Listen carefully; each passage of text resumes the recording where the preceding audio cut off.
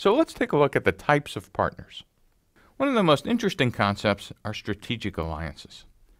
One of the concepts in a startup that it's important to remember is this idea of the whole product. It turns out there is no possible way on day one that your startup could provide a mainstream customer with a complete solution.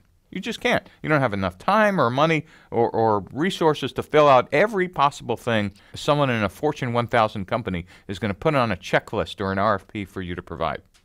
So the idea is to use strategic alliances to complement your core product with other products or services. Could be training, could be installation, could be service.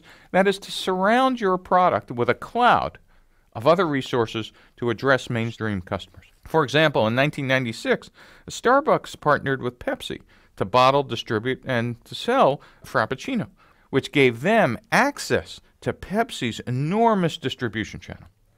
Now, one word of caution. You understand that the phrase I used was to develop the whole product to deliver a complete solution to mainstream customers.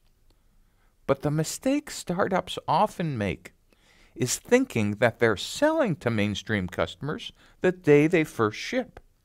It turns out that for most startups not in an existing market, you're not selling to mainstream customers, you're selling to crazy people, just like you.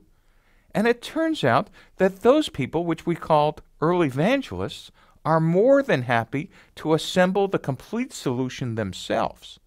So all the biz dev activities that startups scramble to get ready by first customer ship actually could be deferred in most ventures to actually after you got those first early evangelist customers. Because it's the early evangelists who will, once they build the product themselves, will actually tell you what the complete feature set is. So think about strategic alliances. Don't just checklist, I need a head of biz dev and all these solutions on day one.